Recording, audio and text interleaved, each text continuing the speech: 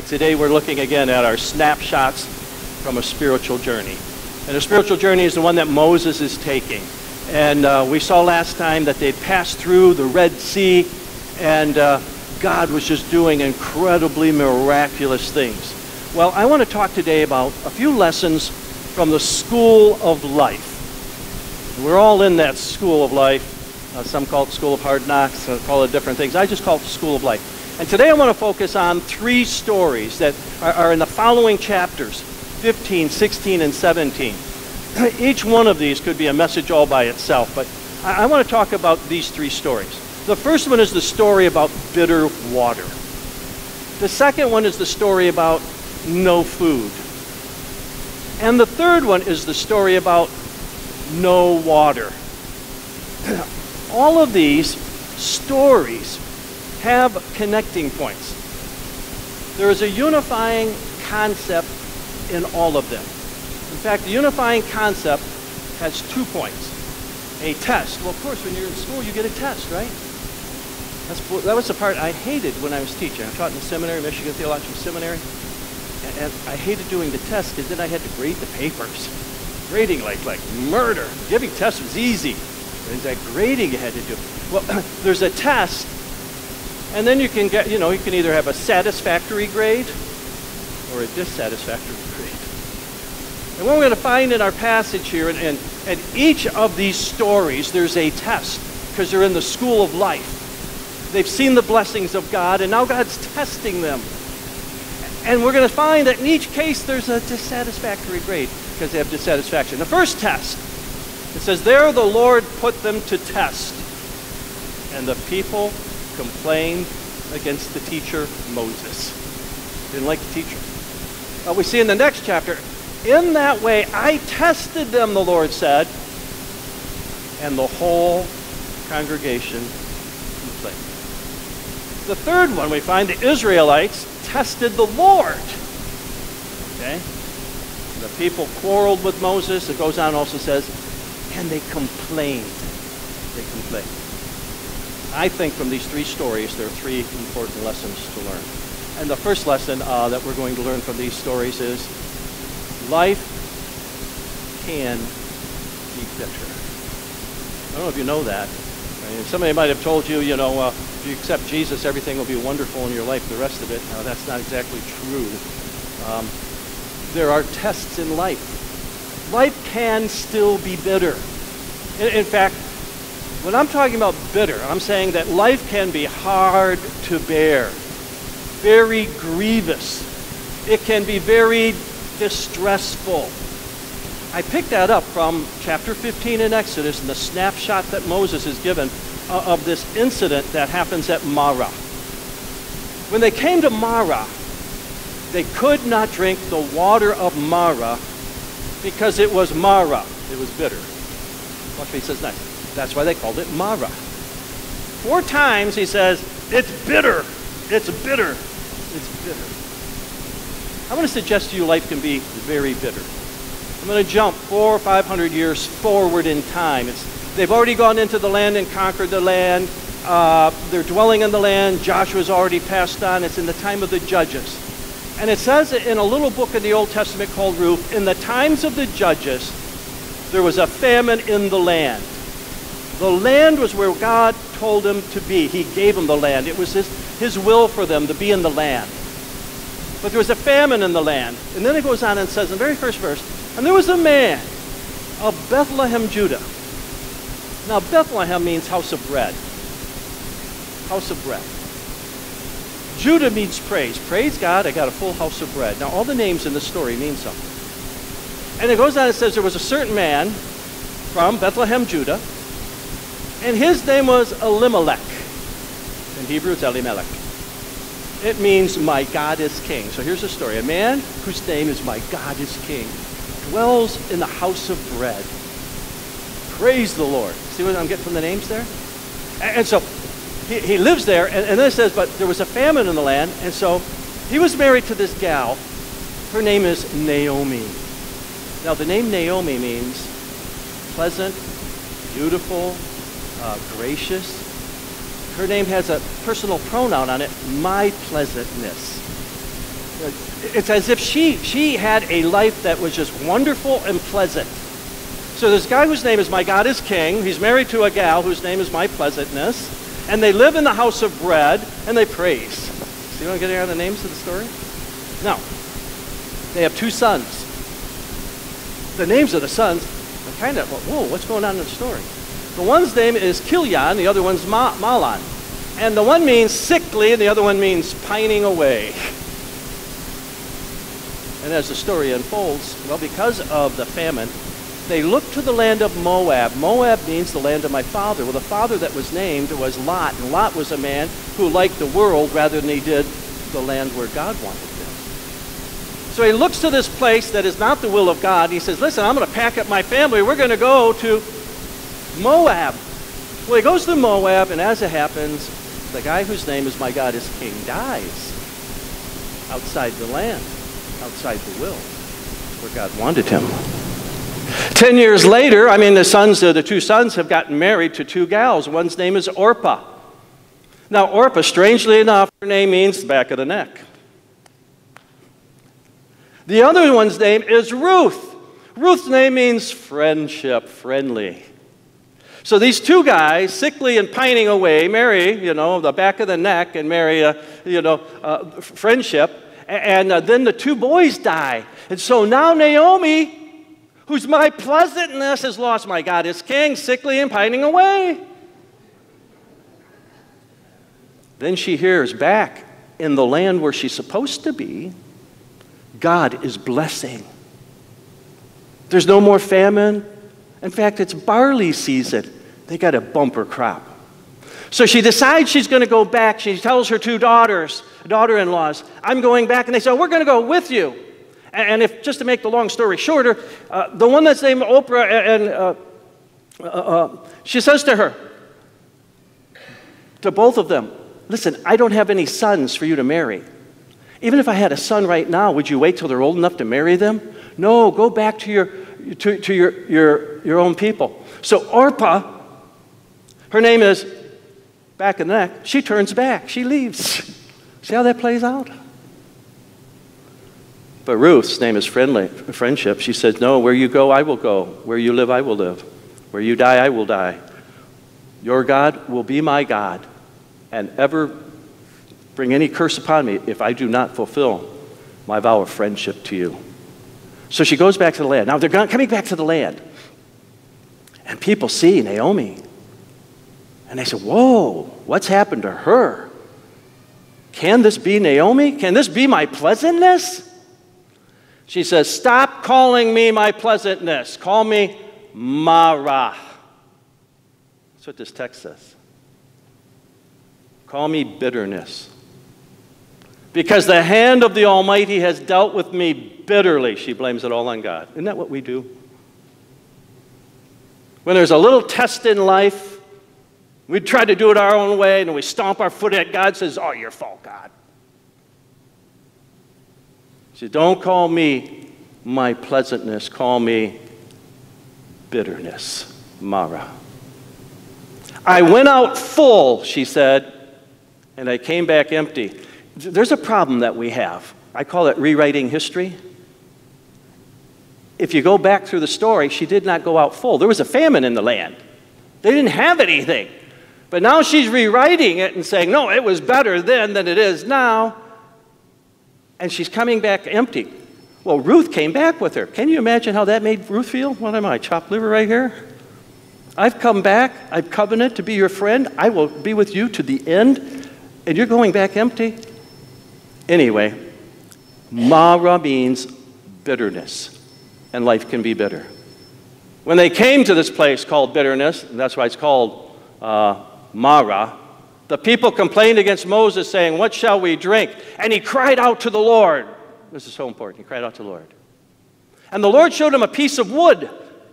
He said, now take that piece of wood, throw it in the water, and the water will become sweet. And there the Lord made for them a statute and an ordinance. He set up a rule to live by. And there he put him to test. Oh, he gave them a rule and said, now live by this rule. Here's the statute and the ordinance. Where is it? What is it they're to live by? I think it's in the next verse. He said to them, if you will listen carefully to the voice of the Lord your God. And where do I find that voice? I'll tell you where we find that voice, folks. Right here in this book. He says, if you will listen to the voice of the Lord your God and do what is right, you find out what God wants you to do, and you do it. You just do it. And you give heed to his commandments and keep all of his statutes. These are the terms he's going to later refer to the Torah as. He's saying the Word of God. Listen to the Word of God. He says, then if you do that, I will not bring upon you any of the diseases that I brought on the Egyptians. It's interesting that he calls the plagues here diseases. The plagues, you remember, there were the flies, there were the frogs, there were all these different water turning to blood. He says, but associated with all of those, there must have been a disease that followed. He said, I won't bring any of these upon you, for I am the Lord who heals. And you expect him to say your water, because that's what he's just done. He's taken bitter water and made it sweet and drinkable. But he says, no, I didn't heal the water. I heal you. It's because you are far more important than any of the stuff of life. You ever pray, like when you take your car to the mechanic and you pray, Lord, I just pray that bill will be really low? Oh, I'm the only one that does that? Okay. That's just the stuff of life. And he's not saying I'm going to heal your car, but I'll take care of you, me. I'll heal you. The Lord who heals. You see, life can be bitter, and I don't know what bitter experiences you've been through, you're going through, or you will go through, but life can be bitter. When it is, the text says do this. Cry out to the Lord. Cry out to the Lord. Cry out to the Lord.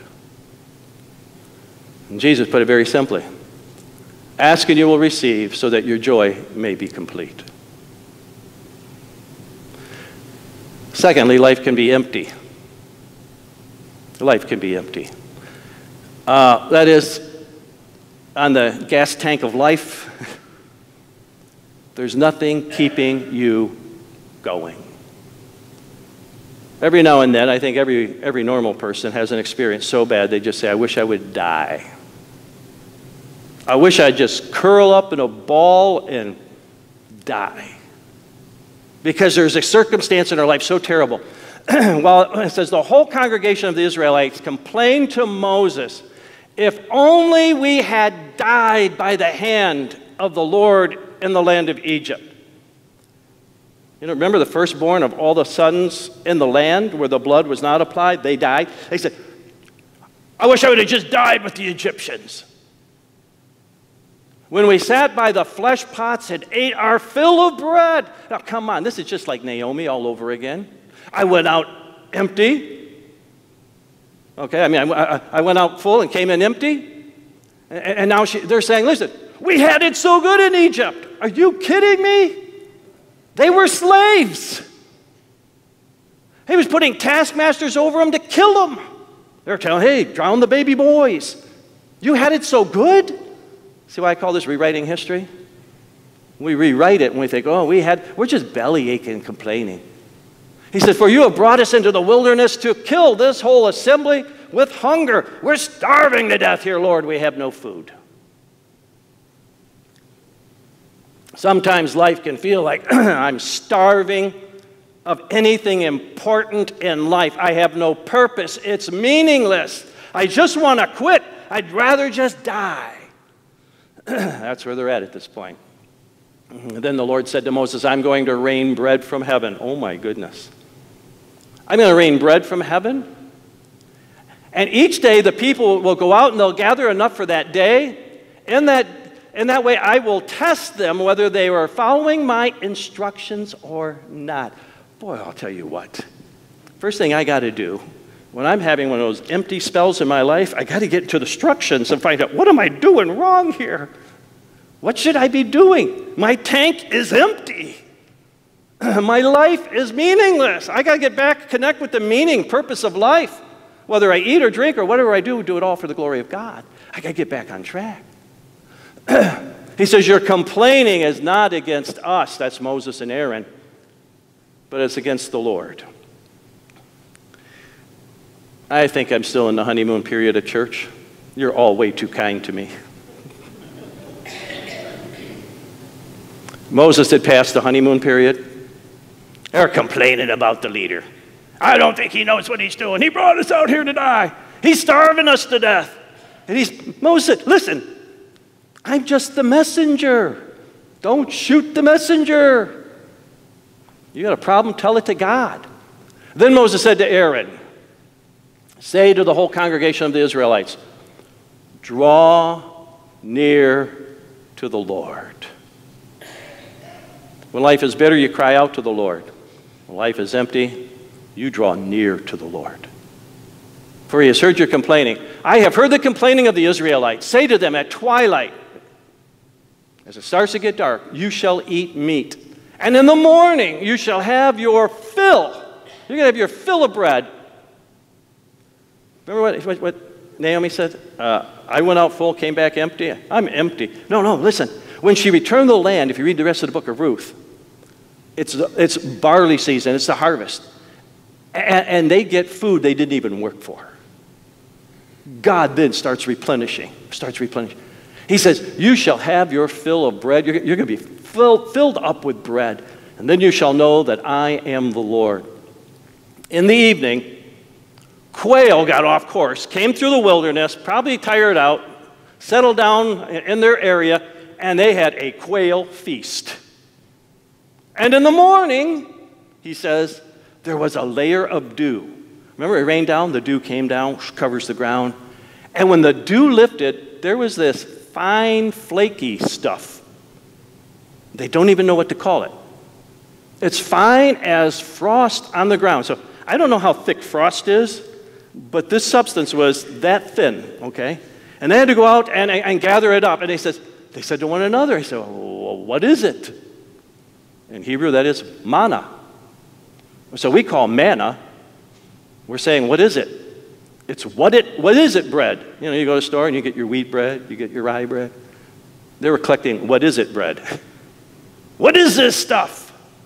And they could do all kinds of things with it. They could boil it or bake it. They collected up as much as they needed, and they would be satisfied with that. You couldn't carry it over to the next day because it would rot and stench and smell, and maggots would get in it. So you only got enough for one day, except on Friday. Every Friday, you collected enough for 2 days. And on Saturday, which was the Sabbath, it never got maggots in it, didn't stink. But if you carried it one more day over. So he said, hey, on Friday, be sure you collect enough for 2 days. Sure enough, the people messed up. They tried to save it over to the next day. And it stunk, had maggots in it. On Friday, they only collected enough for the day, so I'll just go out on the Sabbath and get it. And I got out there and there wasn't any. You see, the Lord said, I want to see if you will just follow my instructions. That's the test. Folks, this book is our instruction book. God wants us just to follow the instructions. Follow the instructions.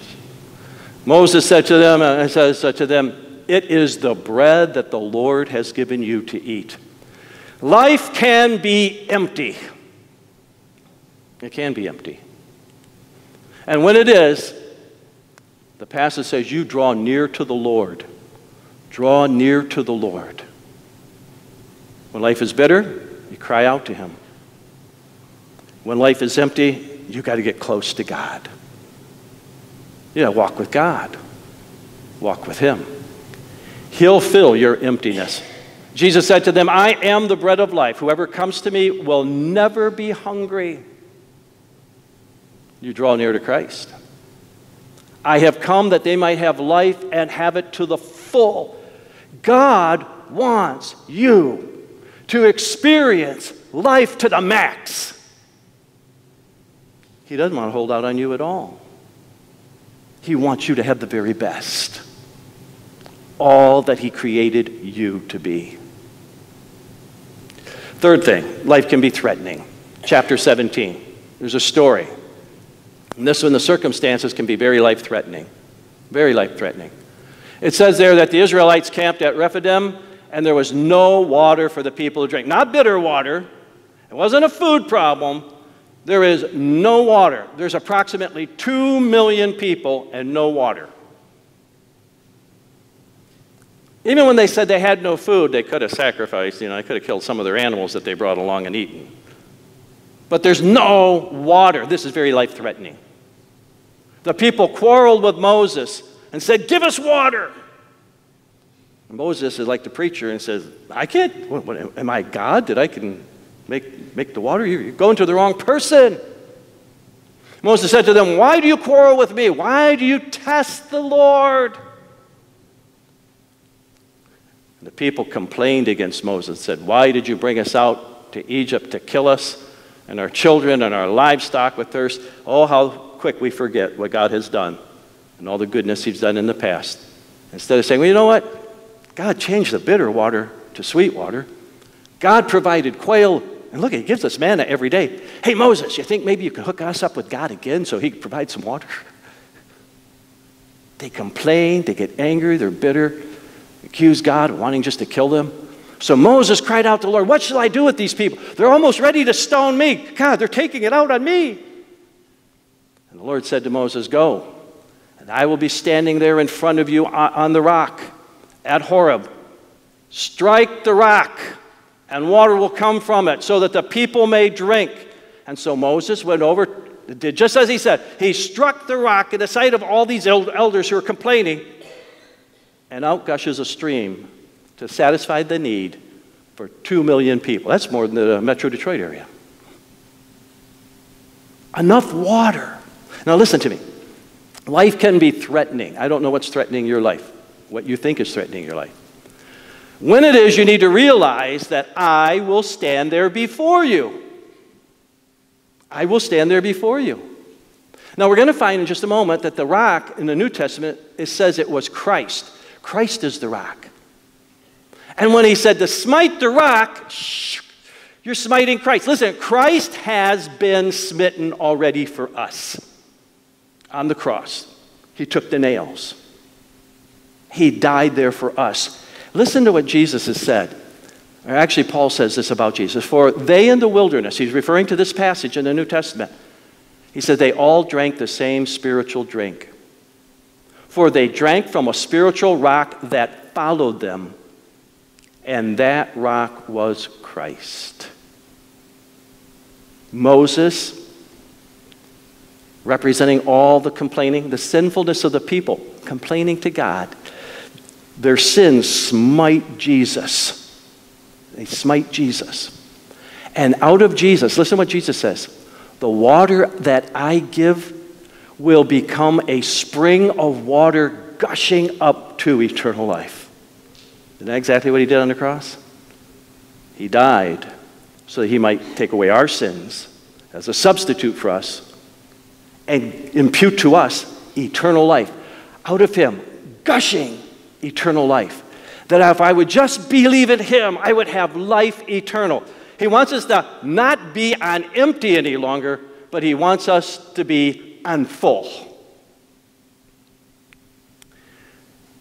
The place was named. The first one was Mara, bitterness. He called the second place Massa, tested. Third one, Meribah, quarreled. Because the Israelites quarreled and tested the Lord. In the school of life, they were given a test, and they got a dissatisfaction grading. They were dissatisfied. And here's what it sums up saying. Here's the essence. They were saying, is the Lord among us or not? We don't say it like that today. Here's how we say it. Where is God when you need him? All right? Isn't that the way we phrase it? Same thing. Where is God when you need him? It's like God is letting us down. I got the answer to that question. It's found several times in the Bible. In the Deuteronomy, Moses writes this, the Lord your God who goes with you. Where is he? He's with you.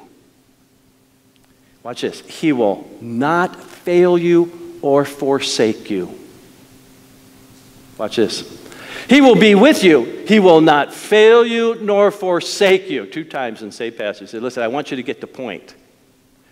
In the New Testament, the author of the book of Hebrews says this, I will never leave you or forsake you.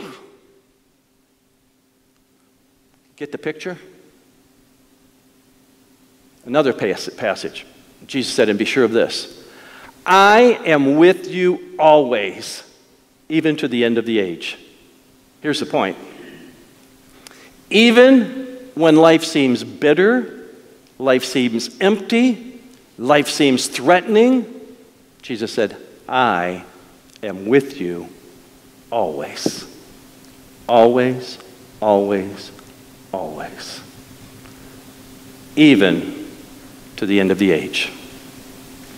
Jesus is with you. Let's pray. Father in heaven, we want to learn from the snapshots that Moses has given us from the school of life. To stop our belly aching and complaining when life's a little bitter, or it's Lord, we're feeling a little empty, or something is threatening us. Instead, Lord, we want to cry out to you. We want to draw near to you. And we want to realize, just realize, that you are with us. You can part the Red Sea. You can walk on water. Lord, you can do the miraculous at your time. And we need to just stand still in our faith and acknowledge that you are God. Perhaps today someone here is troubled in their spirit. Maybe a little bitterness is in their heart. Maybe they just feel an emptiness in their soul. Maybe they feel a dryness and a barrenness. And Lord, they need that gush of water to give them the full, abundant life of eternal life. Bring it to them today. I pray in Jesus' name. Amen.